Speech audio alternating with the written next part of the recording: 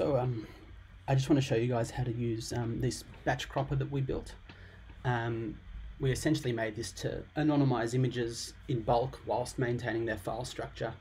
It's not so much images like CT scans or x-rays, but more so images like angiograms and screen captures from within hospitals that have sensitive patient information, because they can't be anonymized, usually using software that comes with the radiology system.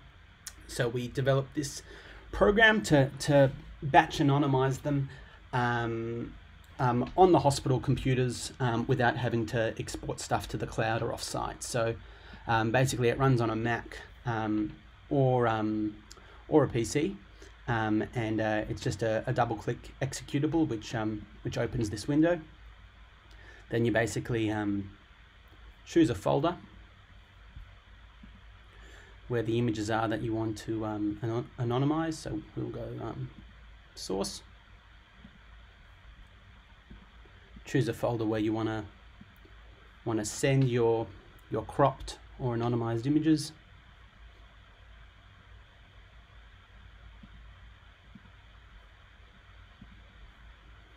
Then basically just choose how many you want to anonymize, and then really it gives you an example image, and it's as simple as dragging this to the part of the screen that you want to crop, or you can even add a patch like this,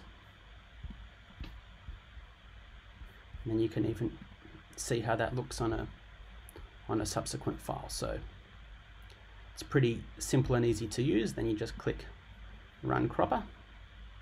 Cool, all done.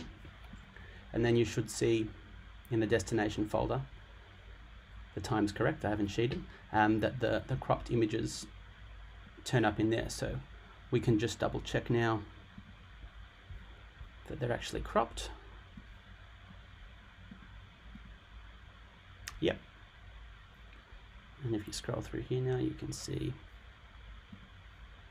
images that are cropped at the top with my two ridiculously placed patches. So this works with multiple different file structures, including movies and obviously DICOM files, and yeah, it can be installed on your system. It's pretty simple and easy to use, and very happy for you guys to give it a go.